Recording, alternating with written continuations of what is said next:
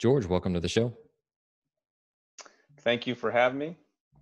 Absolutely, absolutely. And I'm really excited to get to hear your story today. And I know that our listeners will as well, and they're going to absolutely love it. And listeners, I'd love to encourage you guys to hit the subscribe button so you don't miss any great episodes. And I'd also love it if you could rate and review the show just to get the word out, to highlight the amazing guests that have agreed to share their time today, such as George. And so we're going to get to hear his story, and truly is really cool, and an amazing background. But George, I don't know how that's an intro for you, but I'd love to hear your story, and I'd love for you to kind of take us through how you got started in the game of baseball. Well, Jonathan, thank you so much for having me. I'm very grateful to be here, and it's a privilege to share my story. And I guess this is one of those things that this pandemic has brought us, where I've had a little extra time, and I've always wanted to share my story. I think we all have these just unbelievable stories. They're all very unique, and they stem from the experiences we've had in our life.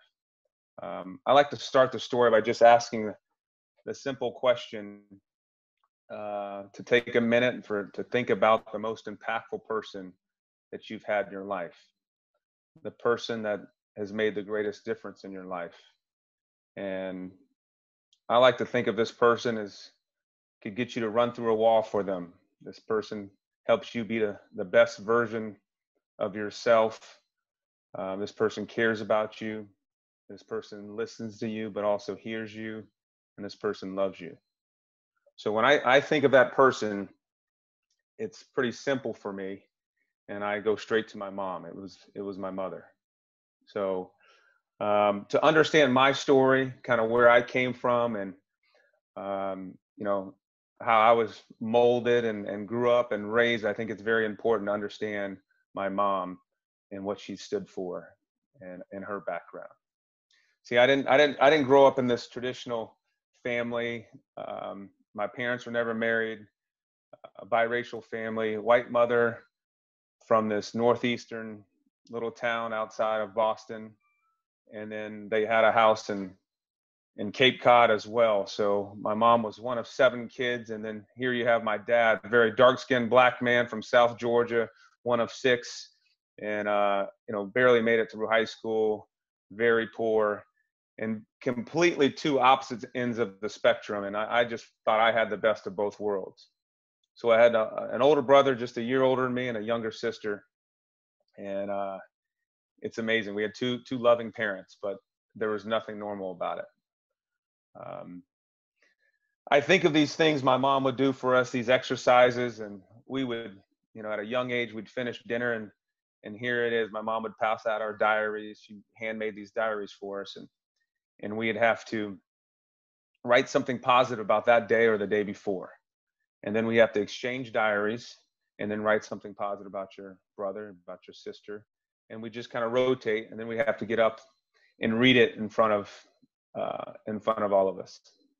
So I have a 14-year-old and a 12-year-old, and trying to get kids to do a homework assignment from the parents, and then also trying to get them to say something positive about a sibling is not an easy task. But I realized the value in it, and how my mom just thought was very progressive mindset, and always thinking of trying to get us to think of something positive and take away some good. So what I learned, though, is no matter how difficult the times are and how tough things are, we can always think of something positive. We can always draw something good out of the difficult moments. And that's how we learn. That's how we get better. But what jumps to my mind when I was writing this down on paper the other day is I think of this pandemic, where this will arguably be the most difficult time for most of our generation, and there's so much good that's happening during this time.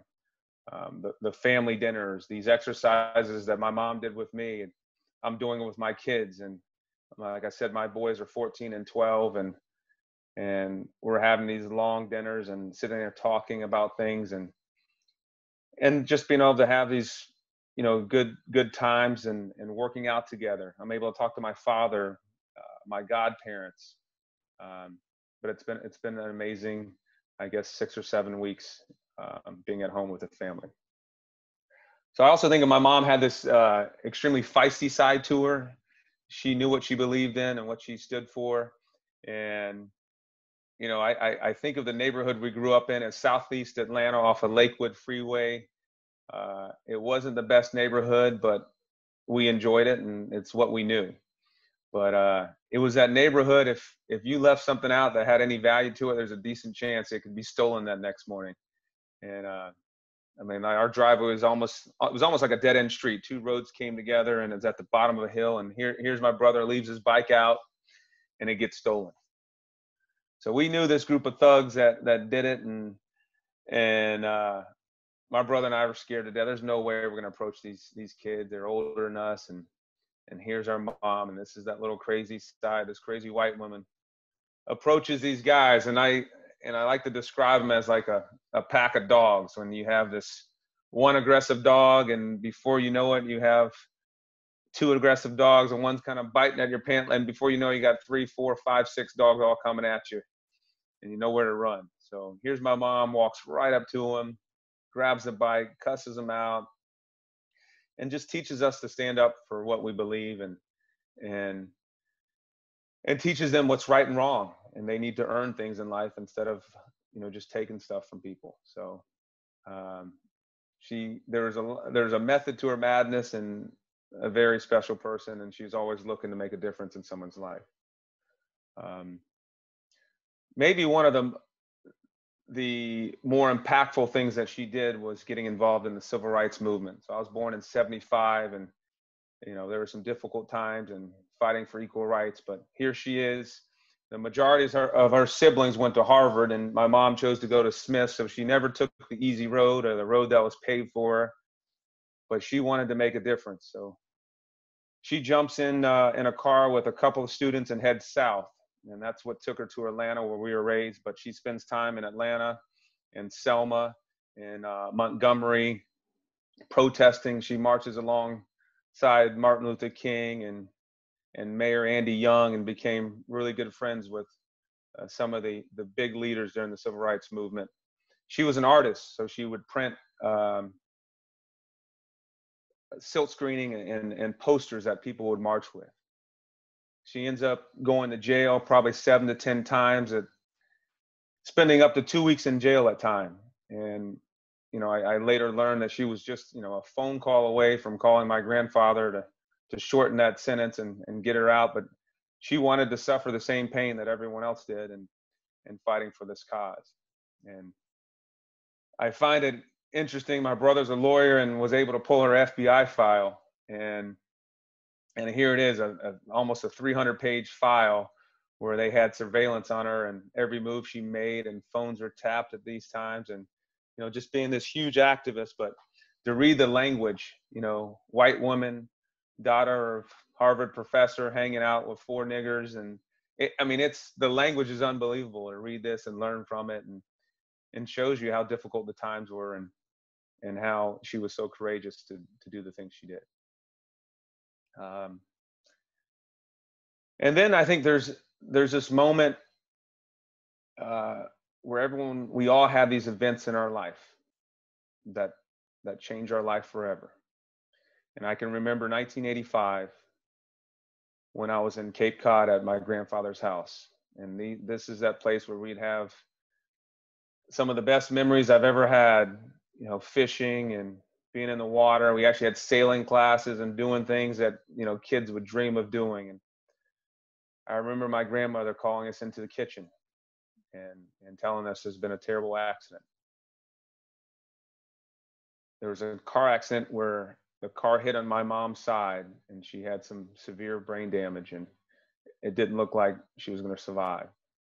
So you talk about a life-changing event, and I keep looking over that door and waiting on my mom to walk through with this huge smile and asking how my day was, and, you know, we're going to wait on my bedtime story, and, you know, this big hug and a kiss, and it just wasn't happening. And then, you know, my brother's 11 years old, I'm 10 years old, my sister's 7, and here it is, the one person that raised us and did all these things that we could being around her, we could trust her and we could tell her anything. And she just loved on us more, and she's gone. So it changed our life forever. It brought us closer together. Um, I always thought of my brother as a hero, but this took it to a new level. Now my brother's doing homework with me, and he's being part-time dad, part-time mom, and he's paying bills at a young age. We're doing things that kids our age usually don't have to do. And this gave my dad a chance to be the dad we always knew he could be. He moves in with us and does the best job that he knows how. And then you think of my sister at 7 years old, with no female in the house. You got two brothers and a father that doesn't know the first thing about raising a little girl. So we got a chance to help raise our sister and just kind of be around each other and love each other more. And this is, I think, where my life kind of took off in sports. I mean, I had a lot of people that kind of made a difference in my life and helped me out, but it was that the one thing I could do that took the pain away for a couple hours and got me distracted about the loss of my mom, and I could just be out there competing, and in football I could try and knock somebody's head off, and baseball and get some hits and make a play, and I did every sport you can imagine, and it took the pain away. But I also remember the people that made a difference in my life, and I think of Sutton Middle School and Miss Beavers, my homeroom teacher, my social studies teacher. She would listen to me. She would just talk with me, and I could express anything to her. And my PE coach in middle school, who got me over to the Lovett School to, on a scholarship to play football and baseball, and it was a huge difference in my life what the Lovett School did for me. And I think of my guidance counselor, Carolyn Jordan, was like a second mom to me. I mean, there are difficult times where I didn't have a ride to school, and my guidance counselor was like, "I got it. Just move in with us." We were, an extra kid for them. My sister and I lived with her. She gave us a car for a few months to help us out. And then I think of people like Bill Raley. Bill Raley was my high school football coach. He was a coach to me. He taught me how to be tough. He taught me how to play football. He was a friend to me, and he was, a dad to me. And Jim Glasser, one of the other football coaches. And I lived on the other side of town. I went to this great private school in Buckhead in Atlanta, and I couldn't get to football practice and summer practice. And Coach Glasser, I got an idea. Give me your address. I'm going to go pick you up. Jumps in his car 30 minutes later, comes to get me, takes me to practice, takes me home. I mean, these are the type of people that made a difference in my life, that never knew my mom, but made an impact in my life similar to what my mom did. So I continued to progress in sports, and eventually, going into my senior year, I'm one of the top running backs in the country. I had a chance to go play anywhere. I narrowed down to University of Georgia, Notre Dame, and Florida State. I got Lou Holtz calling me and coming over to my house, and Bobby Bowden and Coach Goff at Georgia. And some of these experiences I'd never change or never trade, for my life. And I just really enjoyed it, and eventually signed to go to the University of Georgia. And this is kind of before some of the ESPN press conferences, but I remember doing Scholastic Sports announcing I'm going to University of Georgia. And if you think of football, when you sign to go to school, it's usually like January, February. So I commit to go to Georgia, excited, one of the happier times of my life. And you fast forward to the end of my senior year, and now I've become a pretty good baseball prospect. And the Atlanta Braves take me in the second round.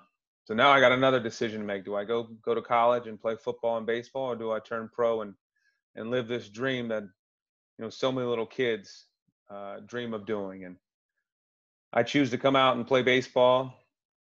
Had a chance to get my college paid for, and a chance to, help my dad out. So here it is. I head to West Palm Beach, Florida, and got a whole new set of obstacles coming my way. Like, here's this raw athlete that hadn't played much baseball and starting in the professional world. And I kind of get my ass handed to me and hit a buck 42 and just kind of, grind it out and keep grinding. And I just think of all the coaches that made a difference in my life.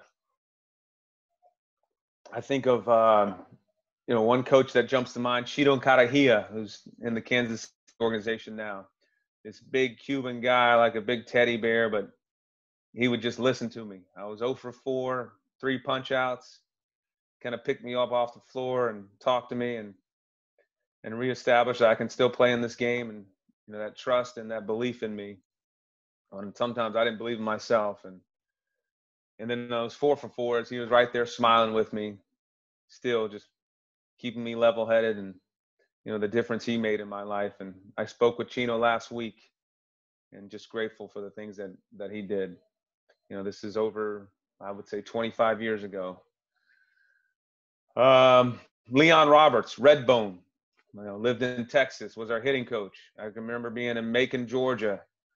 We're in the middle of summer. It's 100 degrees outside, and here we are in an outdoor cage beside a train track. He's flipping to me at 10 in the morning for a 7 o'clock game. The amount of work that some of these guys did, and you with your baseball background, you get the grind, you understand it, and the love you have for these guys. So I end up playing for 16 years with parts of 6 years in the major leagues, and I don't regret it for anything. I had a chance to play college football, and I loved every minute of it, and I embraced the grind and the back and forth, and I understand all the people that made a difference in my life.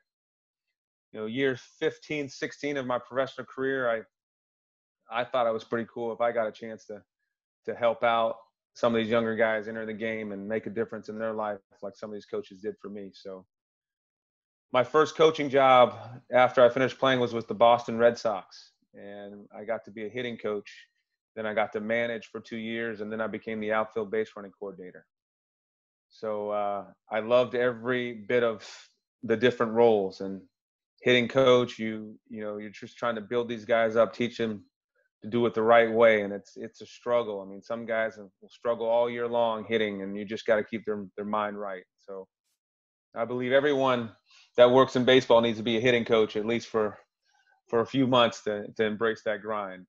That's a different animal. Then managing, being in charge of a group of young men and a coaching staff was not something I envisioned doing, and I loved every minute of it. I had a chance to make a difference on the field, off the field, and keep our coaching staff pushing in the right direction.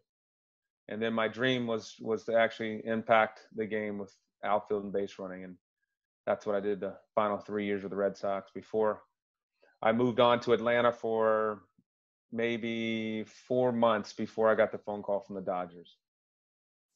And there's one thing I can't leave out of this story is I remember agreeing to be the first base coach with the Dodgers, and I get off the phone with Farhan, agreeing to the contract, and 30 minutes later I got a phone call from University of Phoenix saying I'd passed my last test and I have my college degree. So I get my first big league coaching job and my college degree at 40 years old. And It's a hell of a week. It was a hell of a week and a hell of a couple months. And I was as excited to get that degree as anything I did in baseball. So I've pushed a couple of my players to go back and get their degree. And there's a group of us with the Red Sox and Dodgers that all fought to get our college degrees at later in life and not the traditional way. So I had, I've been with the Dodgers 4 years now. We make the playoffs all 4 years, go to 2 World Series, and it was unbelievable to be a part of something special. And came up short, but it's part of it, and it's going to make us better. We're going to learn from it. Every year we've gotten better. We've had a better team year after year after year after year, and it's going to help us to win a World Series. So it's been cool to make a difference in a life like a Cody Bellinger, a Jock Peterson, Justin Turner.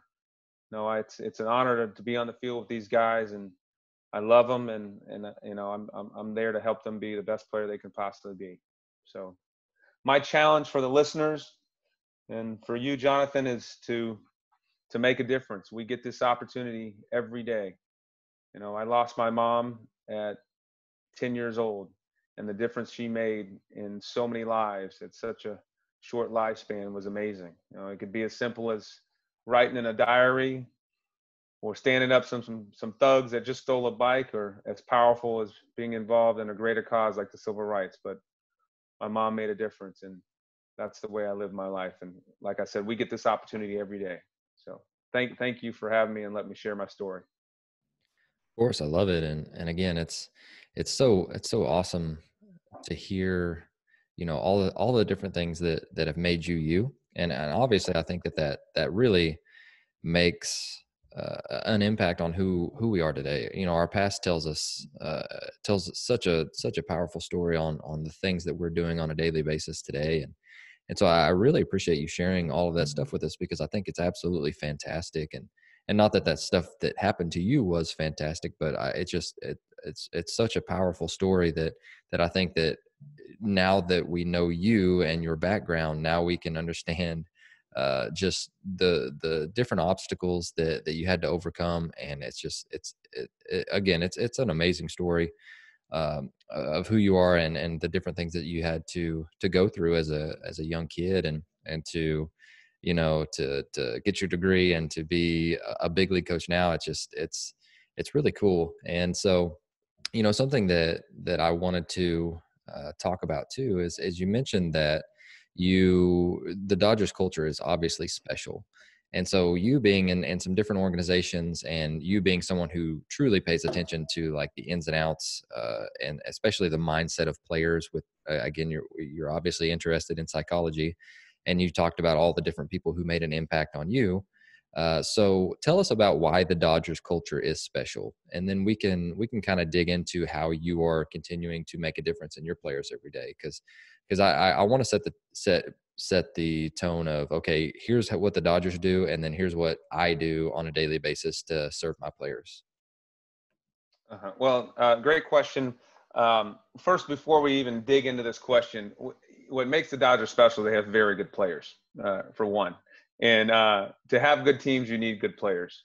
But it goes much deeper than that. And I was asked this question yesterday by one of the Dodger coaches, and I was speaking to some of the minor leaguers, but and he asked me the difference, coming up with Atlanta and being around Bobby Cox and his Hall of Fame manager, and I think of Dave Roberts, who will someday be a Hall of Fame manager if he continues in this game.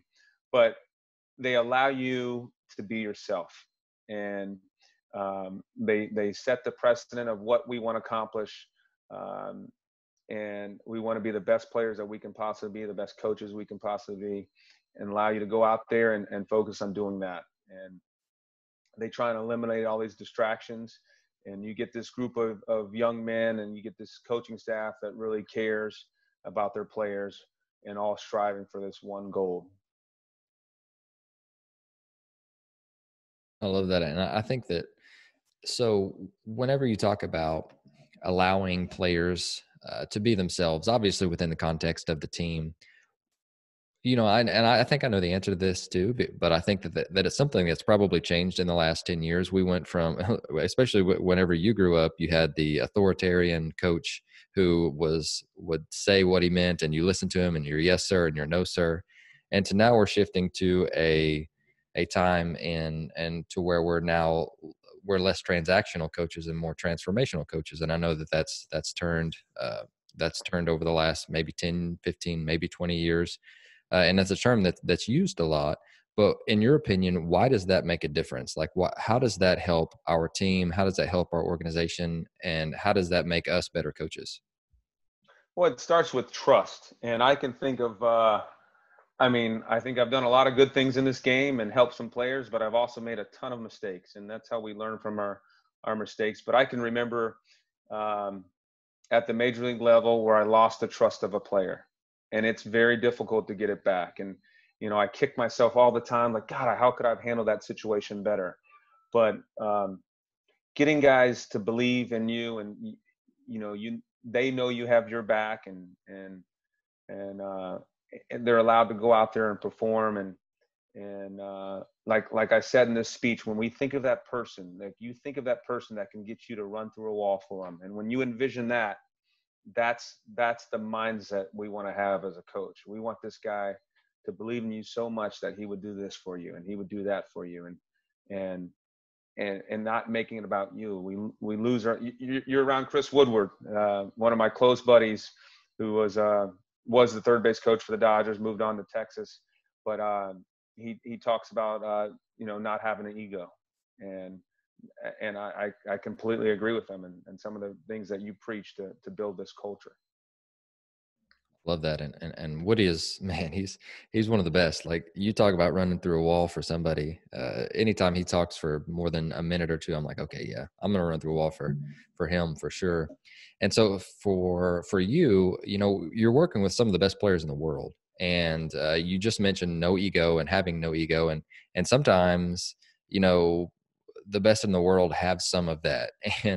And so it's, you have to use psychology, I'm sure, to navigate different conversations, because the game of baseball, and you know this even better than I do, it's a game of ups and downs, and we've got to be that steady influence. And so again, you're working with the best in the world. So how are you an asset for them? How do you gain that trust? How are you an advocate for them? And just kind of walk us through just some different things that you do to help ensure to the player that, hey man, I've got your back. Listen, you can trust me. I'm here for you. What are some different things that you do for them? When I think of building trust for your players, the first thing that enters my mind is kind of rewinding my career and going into my second year in coaching. And you get a player like Mookie Betts, who signs as an infielder, and you get Blake Swihart, who signs as a catcher. So I get this amazing group of guys, and you think this happens overnight, and these guys that'll run through a wall for you, and I like to use the word consistency. You got to be consistent with them. Show up. I remember just wanting to walk in that weight room every morning, so when those players walk by that hallway coming into the facility, they know that I'm there and I'm ready. And a lot of times you got to lie to yourself. You got to it's a difficult day. You're going through a ton of events that you got to overcome, but you have to find a way to post and be there for them. So, I have this, I felt like instant trust of these players, but when I look back, this was trust that happened over 5 years. So now I get my first major league coaching job, and you just think like, I have never been so prepared for a job in my life. And then you take the job and you think you're going to have this instant trust. And I'm around Dave Roberts. You think you're going to have this instant trust with these players. And no, that took time. Every year, Dave has done such a good job of helping to create this culture where the players buy in and stand up for each other and all fight for the same common goal. And it's at the major league level, it's a very, very delicate place to be, because Sure. You're walking in. It wasn't like I came up in the Dodger system. I'm coming from an outside organization. In fact, most of us were coming from an outside organization. We had pretty much all new coaching staff when we walked through those doors. So these players, like, who is this guy? Can I trust him? I've made it this far in my career without this guy. Do I need to believe in what he says? And so it has to happen organically. I think there's exercises you can do to speed the process up, but it's going to take time. You mind sharing the exercises, or just some different things that you do to try to promote that? Just, not digging deep into it, but team bonding experiences where you're out there and spending time together, doing exercises where you ask about their family, where it's not just about baseball. Like, Dave can rattle off so many stats, and not really stats, but, information about a guy's, family, and understand that he cares about them. And it's not just about what's happening between the lines. I love that. And I think that he's gotten such a reputation of being a player's coach, which obviously is a positive for me, and a guy that can connect with so many different people. And it's really cool to just see it from the outside in. And I'm sure it is even better working with him every single day. But whenever we're talking about just some different preparation that you have before games, so you're the first base coach, and this is something that I'm learning about as we speak, because being an amateur coach and you're coaching first base, it's like, okay, grab the gear, tell them how many outs, make sure you look for the signs. And then as I'm digging more into it, it's like, man, positioning is so important, and you have to know the game plan. You have to know all of these different things. but just kind of walk us through some different things that help you to feel prepared for the 7 o'clock game or the 7:05 game. So whenever you're out there, you're like, okay, we got this, we got this, we got this, and just kind of walk us through your process of being prepared for a game, and then we'll talk about the game within the game. Well, that's yes. So um, just walking through like a series. Day one is always your most difficult. That's when we have, and I could never do all the work by myself. We have an amazing staff and players and guys. I'm sorry, upstairs that help us with the information. So we think of all the analytical stuff and data. It's just information, and the more information we have, the better. Now we need to filter that information to our players and know your players. And I use the example as like a Chase Utley. I could give as much information as I have, I could give to him, and he could absorb it, retain what he likes, and then discard what he doesn't like. And you think of like a Belly with Bellinger, and arguably the best player in baseball right now.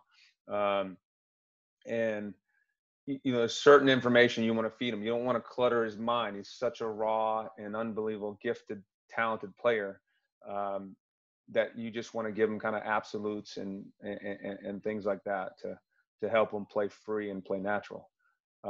So day one, we go in. I've done all my homework. I've been given positioning from upstairs. So I pretty much go in and what Dino Ebel, the third base coach, will go in and double check what we've been given. Like, do we agree with these alignments? And usually they're very consistent and very good. But there are times when like, well, how are we going to pitch this guy? Because he really yanks on spin and he stays up the middle with changeups and heaters. So we go in those advanced meetings, kind of discuss the teams we're playing and kind of make sure all our information matches up. And then following that meeting, we'll meet with the players and talk about how we're going to play that team. So trying to get them prepared the best we can, where we don't drag the players. Don't like meetings. So you want to keep it as simple as possible.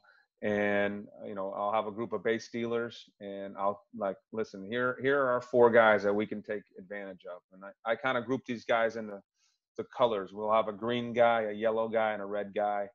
And green is always good for us. We can run on these guys. And yellow, if he's giving us like these tips that we like, we can run on them.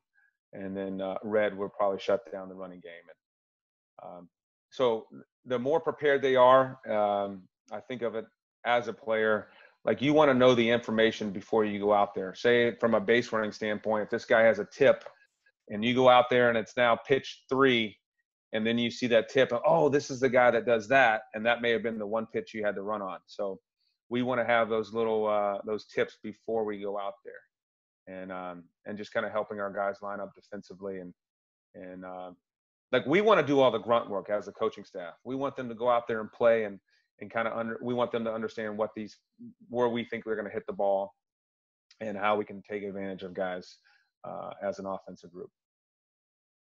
No doubt. And so let's say Justin Turner gets to first base. And so what's kind of your process behind what you're talking with them about? Because for me, it's like, okay, make sure we get the signs, make sure we know the outs, make sure we know where their outfielders are. What's the situation? Just something simple like that for me. But I'd like to hear kind of how you walk guys through what to do whenever they get to first base. Because for me, I'm just assuming they know nothing. Like I know they're big leaguers and I know that they've been around the game a long, long time.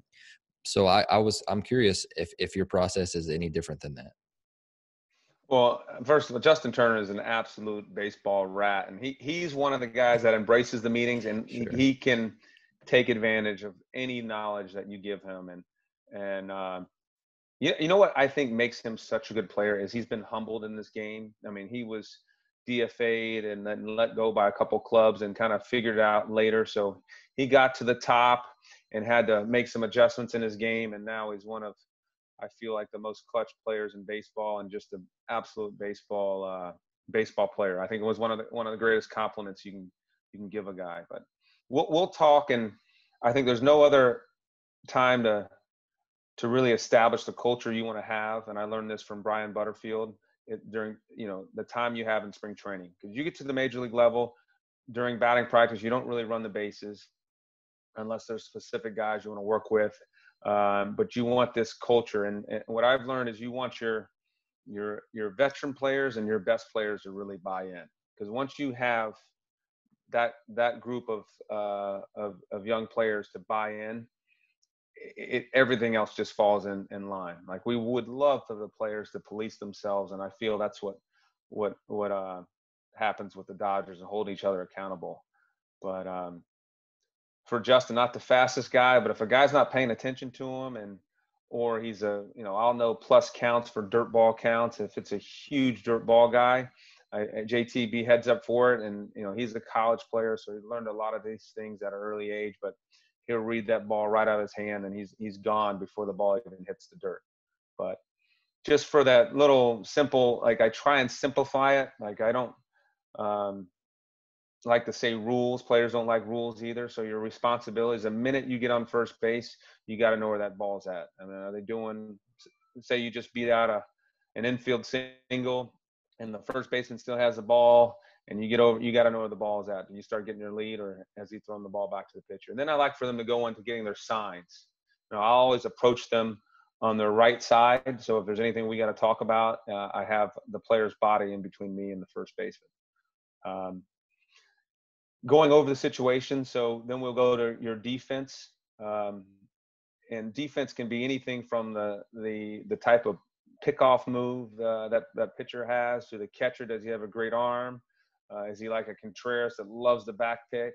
Or do you have a Hayward in right field for the Cubs that can really get to the ball quickly and make a good throw? So understanding, and defense is more important now than ever with all the amount of shifts.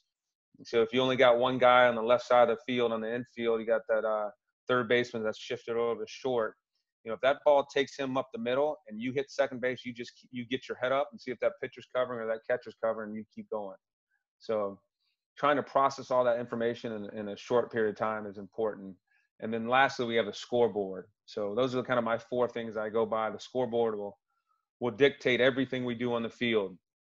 Are we stealing in a 10-2 ball game or not? We have to shut down the running game. If we're down by 3 and your run doesn't mean a whole bunch, you got to be smart. So we'll shorten up our leads.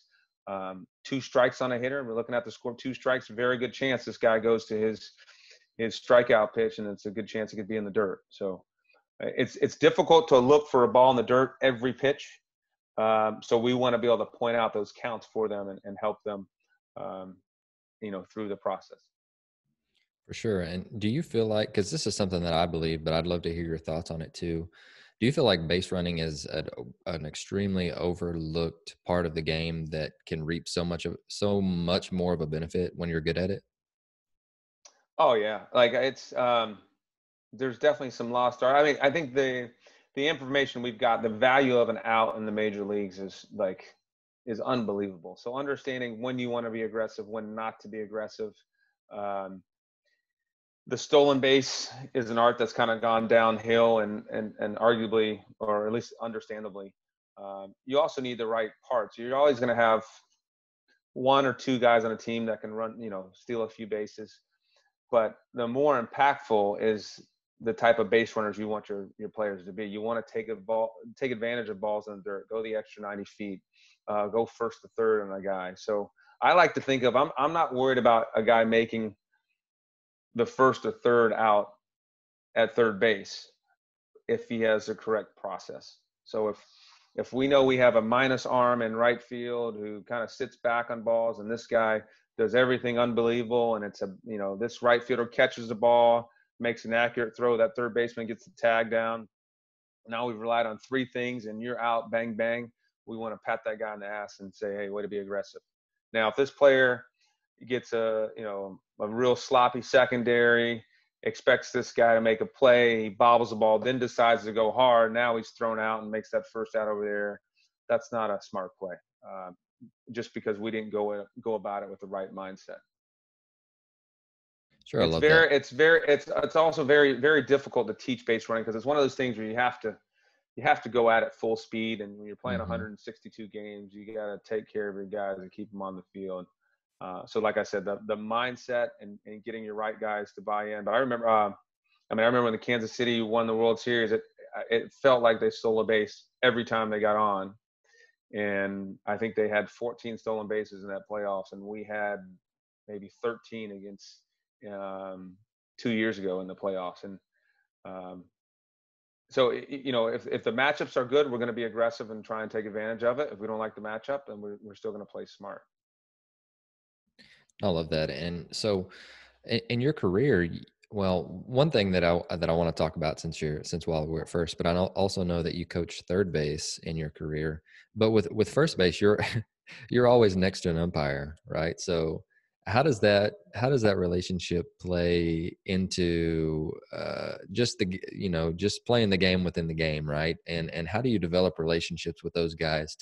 Not saying that they will ever give you a call, but we want them to be on our side as much as possible. So do you go into anything like that? Because that's just like Oh me yeah, looking from that.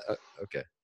just from like let's say I'll look at every pickoff move that pitcher's made throughout the year. You're going to have some that will go 162 games and throw over the first 5 times or 2 times, and then you'll have some some of the starters might throw over the first 130 times. So every time we go into a series, I'll look at those, look at the guys they've picked off, the times they've thrown over.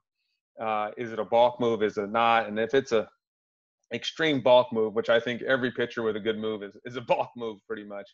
But trying to let this guy, without doing his job, make him aware of that move. And like, so I'll talk to him in inning before he comes in the game. Hey, be heads up for this, And you got to know the umpires. You got to get to know them, know which guys you can talk with and have a conversation. Most of them are absolutely great guys and doing their best to get the call right. But it's a difficult game, and they're going to miss some. And just like I'm not perfect, they're going to miss some calls. But and then they also have the conversations that have nothing to do with baseball, and you're just out there talking about what they got into last night. That's good stuff. And another thing, because excuse me, one of the interesting things that you get to do is you've coached third, you've been at first. So how does that relationship work as a first base coach communicating to the third base coach? Because obviously there are things that happen within a game that he's looking to you to decide what he's trying to do. So what are some of those different situations that come up, and then how do you communicate with that? Well, you just get to, it's almost like having, as a player, a teammate. But Dino was one of the most highly respected third base coaches in the game. And I was around Chris Woodward, I was around Brian Butterfield, all these guys. And like I said, Dino's experience is off the charts. So I'm always picking his brain and finding out things he likes to do. I think of Butterfield after, because George, I want to stay engaged as well. And a guy runs to the base, makes the first out of the inning. The infielders are all putting their arm up, 1 out, 1 out. Well, I look at that first base coach and put my hand up, 1 out. So we're on the same page. We got 1 out. All right, let's move on to the next play because I'm not going to get ambushed. So understanding what we like to do and little pointers and stuff that Dino likes to do, we'll communicate with the players. And it's definitely an advantage to get a first and third base coach that are operating off the same system and able to communicate ways to take advantage of plays. For sure. And then let's talk about in between innings too. So let's say that you're in the dugout and you're having some different conversations with players. And again, without getting into the nuts and bolts of it, just kind of walk us through what that process is. What do you talk to the players about?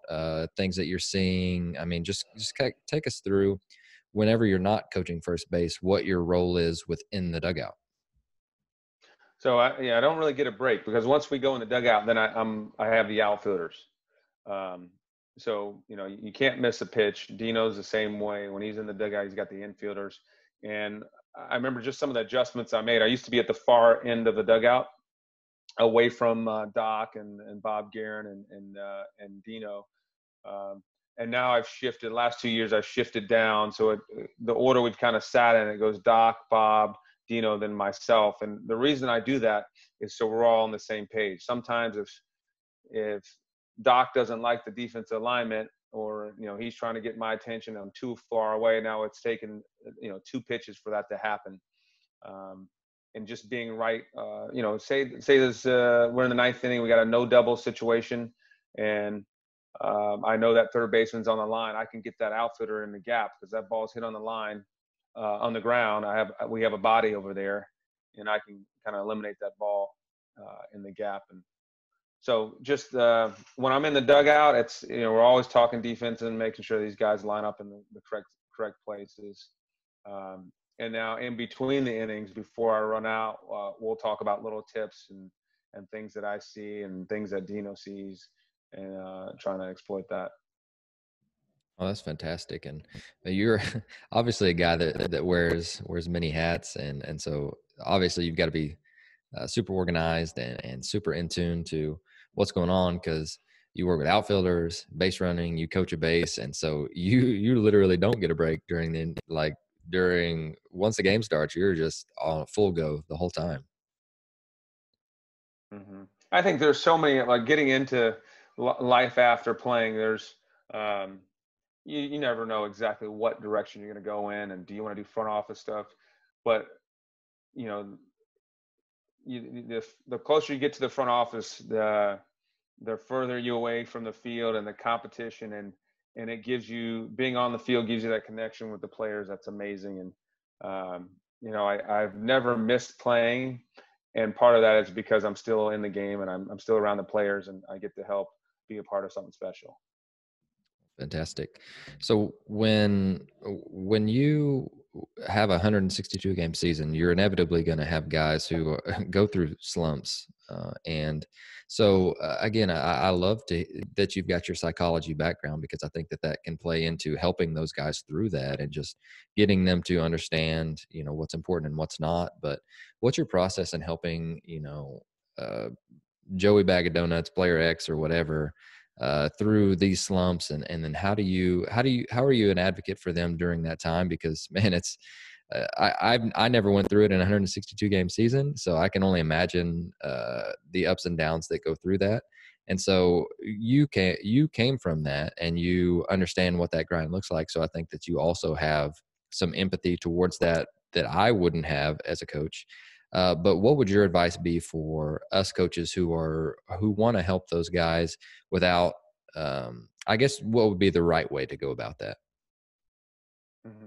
Well, understanding the player for one, and um, let's see, a couple stories. Early in my first year coaching, and I was around a coach, uh, I'd say an old school coach, and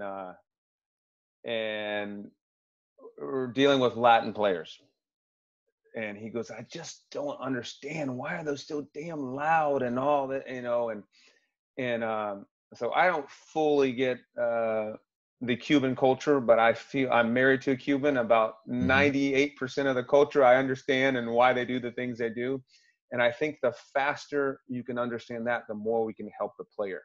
You Sure. have to understand they are from a different culture, are from a different background. So from the psychology side, like Americans, what do you do when you meet somebody? You stick your hand out to shake their hand. So you're basically getting as far away from that person as you can. Latins, you greet somebody, you don't even know them, you hug them, you kiss them. Like, it's a very passionate culture. So the faster, dealing with players like Yasiel Puig, and understand where this passion comes from and his background and how he almost lost his life to get here. And that can help you relate with that player.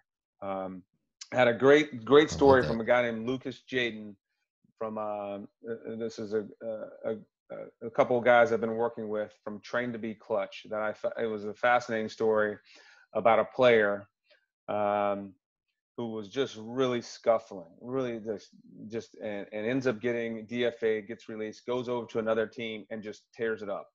And they go play this team, and two of the coaches were talking like what got into this player, and it's like, he's been amazing for us. And he goes, oh, ever since the incident, he got some help with that, and he's been a better player. And they're like, what happened? He goes, oh, he didn't know his mom was sick. So from that, like, understanding the player, like, this guy was struggling because of something off the field, but this previous team didn't do their homework to find out what was going on off the field. So it's amazing when you can work and be on the same page and communicate with players and staff members, how it makes life a lot easier. Right. And and again, the better we know the person and where they come from, the better we can motivate them, and the better we can empathize with them, the better relationship that we can have with them, because we want to be consistent, but I think the old saying was, you want to treat everybody the same. And I don't agree with that. Like, we can't Yeah. treat everybody exactly the same, because everybody's story is so different. And I'm going through a book now, and it's called Behave. I'll have to send it to you. Maybe you've read it, but a friend of mine sent it, and it's like, it is just basically the size of the Bible. I mean, it is huge, but it goes through different, like, it essentially takes us through how the brain is wired based on there was a couple of chapters of DNA, and now it's getting into like the culture aspect of just how your culture shapes your behavior. And it is so fascinating, because it's like, okay, here we do this here in America, and in East Asia they do this, and in the Latin countries they do this. And it's just like, it's been so many light bulb moments for me. And I'm like, man, I thought that was a sign of being rude, or I said something to this player and they took it as rude and I didn't mean that.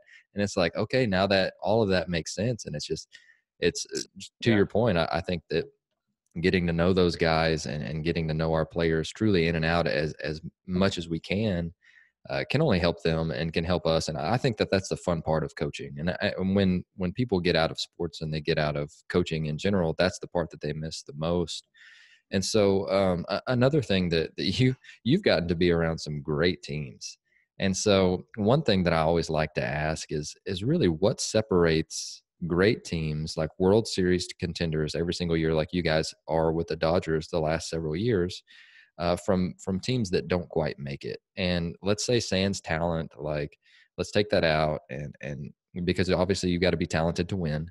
But what separates the teams that get to the World Series versus maybe some of the most talented teams in the regular season that don't?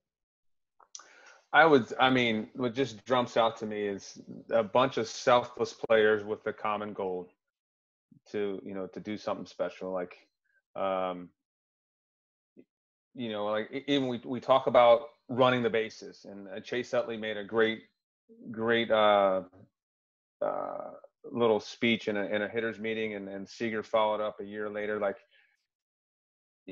I like to think of running the bases not for yourself, but you run the bases for your teammates. And that's what the type of team and players you're looking for, where, you got a sure double, possible triple, you turn into a triple. Now you're sitting over there with less than 2 outs. You got an RBI for your teammate, or you advance to third, like all the different scenarios that you can do to help your teammate out. And, you beat out a double play now, and the next guy comes up and has a chance to drive in a run or extend the inning. So every play matters, like, it could be a 9-1 ball game. And do we keep pounding it on them? Yeah, you keep pounding it on them. You know why? Because now they might have to send down a guy and call up somebody else, and it just changes the whole dynamic of a series. It's not like you're playing one game; you're playing them for 3, 4 games at a time. Mm-hmm. So I got a little off topic there, but just talking about the team and what makes them the difference, and the really good ones, and they just care about the right reasons. They eliminate the distractions, and really focus on winning. I love that. Is that something that we as coaches can help with, or is that like getting the right group of players together at the same time in their careers? Because it seems like it's so hard to win back to back. Like, you look at the Yankees in the early 2000s, late 90s, that they went through a string of really good teams, and then the Red Sox won a couple, the Giants won a couple, and they had a same core group of players, but every year is different, because you have, let's say, one of the Dodgers leaves next year, then that's going to fill a void in player X, and then somebody has to fill that role. And then it's so interesting how all the different puzzle pieces have to truly come together to get to a World Series. So I guess my question is how can we as coaches do our best to try and promote that selflessness, and especially in such a selfish game that baseball is, because we want to get hits and we want to get paid, and all of that's okay. Like, all of that, I will never get onto a player for saying, hey, I want to get to the big leagues so I can make a league minimum so I can take care of my family the rest of my life. Like, that's just his why. And so how Mm-hmm. do we help get the players to understand that, but also within the team concept? I mean, it'll start with our actions, what we do and how we go about living our life. Um, and I think you can win with the selfish player. I mean, there's a ton of players that are selfish, and that's what's made them really good. But I guess, getting these players to buy in, it stems from, we need to preach about the process, keep them on track with the process we're trying to it's, if we're going up there with the right process, the consistent, that's all we can do. And like we talk, I mean, you hear it all the time, control the controllables. Like those are the things we can control. Like you think of managers today, it's about like communicating with these players and doing their best job to get them to go out and perform every night. It's not as much about the X's and O's. We have a ton of help with the X's and O's. We meet before every game and talk about our best matchups, and then you either use those matchups or you're going to go with your gut and kind of feel things out. But finding a way to get these guys motivated and eliminate these distractions, and breaking it down. And sometimes it's just listening to the player. They might be in an argument with a girlfriend, and you kind of talk them off the ledge, and maybe that one little bit of advice and being able to relate with them. I think what helps me is, I played for a long time. I've been in almost, I shouldn't say almost, I've been in a lot of the situations that our players have been in. I've been, and I will never, I think they understand, I'll never think this game is easy. I consider myself as elite of an athlete as there is, and this is the most difficult thing that I've ever done. Oh, definitely. And I think, sometimes, and I've been so guilty of this too, of the further we get away from playing, the less we remember about how hard it was to friggin' play. And it's like, okay, it was so hard that it literally pushed me out of the game. So I need to remember that. But I've got some quick hitters here before you go, and before we. John, before you jump on that one, let me. So Bob Guerin, who I've learned a ton from, our bench coach and manager of Oakland A's, but he said there's so many players that step away from the game, and it just like they don't understand. It seems so easy because Bob's like, the further I get away from the game, the more excited I am about my career, because I realize how difficult the game really was. So like I'm more excited about my accomplishments as a player when you look back on it. No, that's great. Yeah, and then I'm looking like, so lately I've been watching all of the 80s and 90s, and again, the listeners know my dad played in the 60s and the early 70s, and so I grew up with stories like Clemente and Stargell, and we always have arguments about how good Mike Trout is, and he's he was a big Mickey Mantle fan growing up, and so, and then looking back at those games and then seeing the guys playing today, and I'm like, man, these guys are freaking good. Like they're so much bigger and stronger, and it's just it's interesting. So I rib him all the time about that. But that's a great point, and I love that story. Yeah, it's the athletes are just so big and strong, and I Mm-hmm. mean we hear all the I don't even want to, probably don't want to touch this subject, but the Michael Jordan, LeBron, and you look at the size of, like, LeBron's almost playing in a different weight class, Mm-hmm. than Michael Jordan, and the things that he can do at his size are just amazing. Oh, dude, regardless of whether he's the greatest basketball player of all time, he may be the greatest athlete of all time, because that dude, Yeah. he's something else. But I do have some quick hitters before you go. I know you've got some kiddos to go entertain since they're out of school now. But what's something that you've learned lately that's gotten you really excited? Well, I couldn't be more excited to tell my story, and if I don't want to, like, I shouldn't say promote, but Train to Be Clutch is a group. Lucas Jaden, who I've worked with, who's worked with a couple players, works with a ton of athletes, and Joshua Medcalf, who wrote the book Chop Wood, Carry Water. So I highly Great book. recommend this book for a number of people. It teaches a lot of life lessons. I'm doing it with my kids, where we'll listen to a chapter, and then I'll make the kids tell me something they learned about the chapter. But I reached out to Joshua, who wrote the book, and then he put me in contact with Lucas, and I wanted to be a better speaker. So you might hear me talk. It's definitely not my comfort zone, and I've taken these last 7 weeks to kind of write my story, and that's kind of where I put this together. And now one of my homework assignments was to go out and tell it more. So I think I spoke for about 15 minutes telling my story. The first time I told that story, it was 4 minutes long.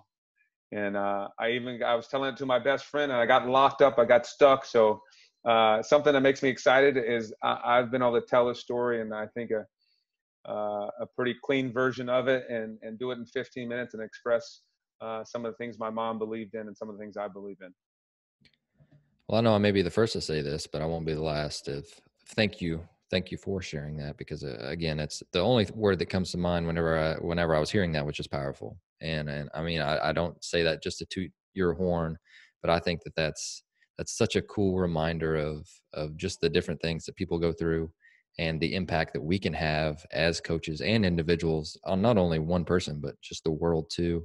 And it is really neat. So thank you again for sharing that.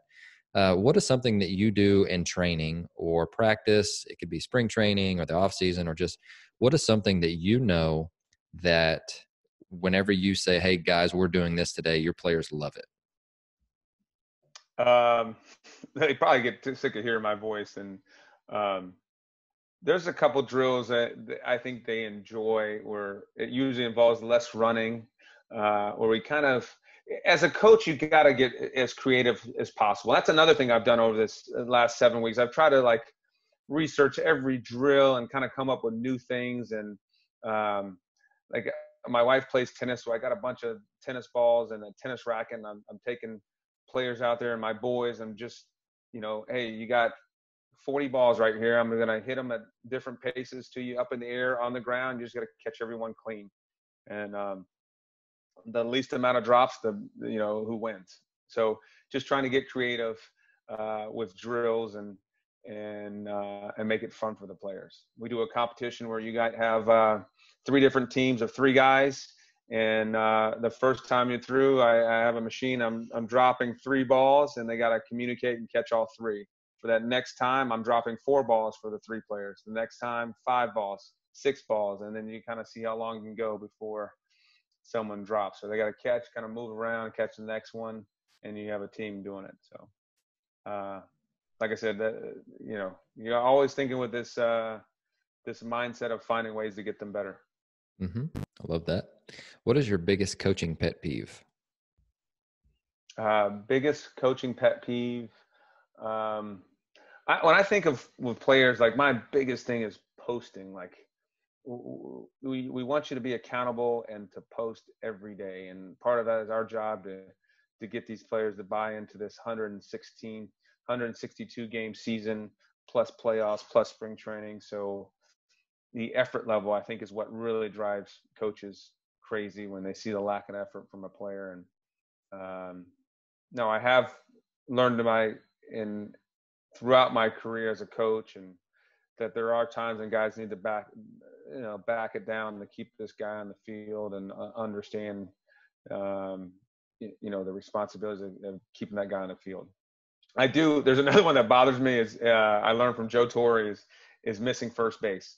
So it's a kind of routine out, and they're running through first base, and they drag their toe. And they just step over the bag. Like you just don't understand it. And why would you ever run all the way down there and miss first base? And if that first baseman misses the ball, now he just goes and picks it up and touches the base, you're still out. So Yeah, that's a good point.